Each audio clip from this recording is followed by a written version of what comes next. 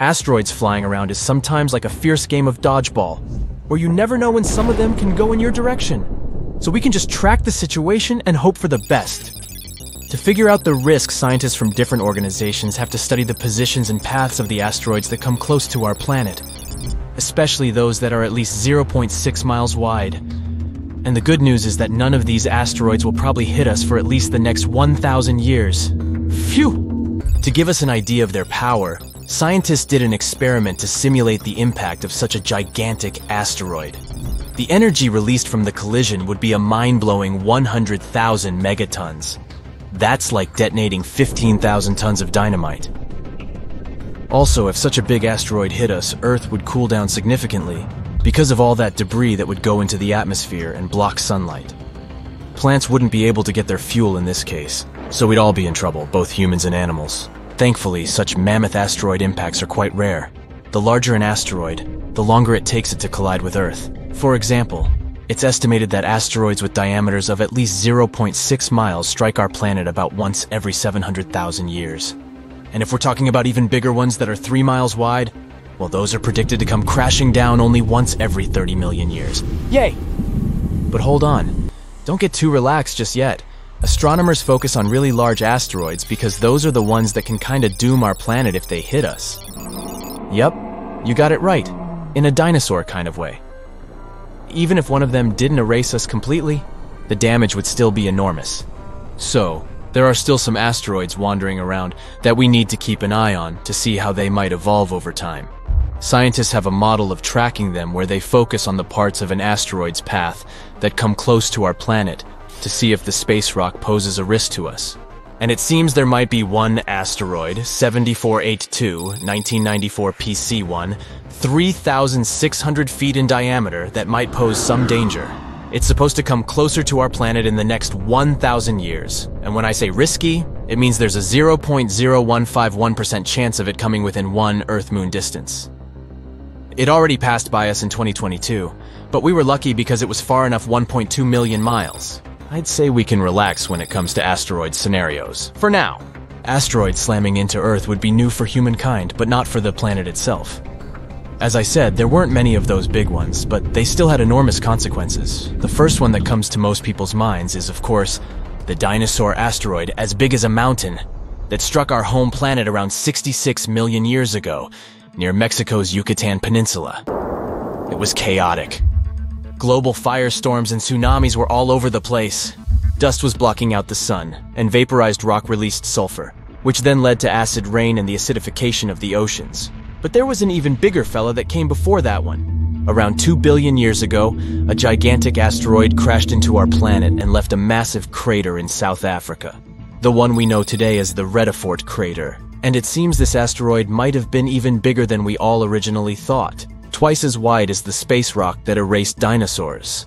The Retafort crater is confirmed to be the biggest visible crater on Earth, with a diameter of about 99 miles. It used to be even bigger when it first formed, though. Maybe even 155 to 174 miles across. It's hard to figure out its true size because the crater has been eroding for the past 2 billion years. Think of it like slicing off layers from the rim of a bowl. The diameter gets smaller with each slice. When the asteroid, 7 or 5 miles wide, that wiped away dinosaurs hit Earth about 66 million years ago, it caused massive destruction. Forest fires, acid rain, tsunamis, and so much ash and dust that it changed Earth's climate. This all made about 75% of life on our planet extinct. The asteroid that created the Retafort crater was not only bigger, but it also traveled at a higher speed, which means the consequences there would have been even worse. But it happened a long time ago, and living beings were different back then. Maybe it was some bacteria that didn't even notice that something unusual was happening. Earth is not the only one. Lots of impacts have happened across our solar system too. For example, in our close neighborhood. Yup, moving to Mercury and its massive crater called the Caloris Basin. It measures about 950 miles across, which is more than the state of Texas. There's a ring of towering mountains around the crater which makes it look even more impressive. You can see different colors in the mosaic image of the Caloris Basin. They tell us more about the geology of the basin. The orange parts represent lava that once flooded the basin. These lava flows covered the original surface and added this specific orange hue.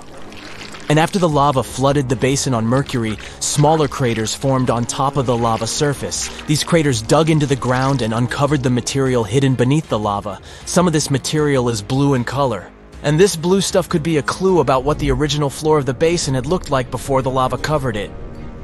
Venus, the hottest planet in our solar system, has a thick atmosphere that comes with a pretty good defense system against space rocks. It's so dense that it burns up most meteors before they even reach its surface. As a result, you won't see as many visible craters on Venus as on other rocky planets in our solar system.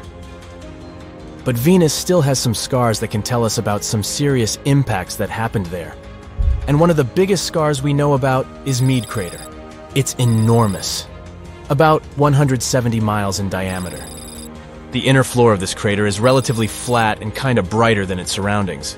It's possible that the crater ended up filled with a mixture of melted rock after the impact, and maybe even lava from volcanic activity on Venus. Want to get an idea of what Earth might look like without its protective layer called atmosphere? Just take a look at the Moon. Its surface is littered with impact craters. This Tycho is one of the craters you'll easily notice on the Moon.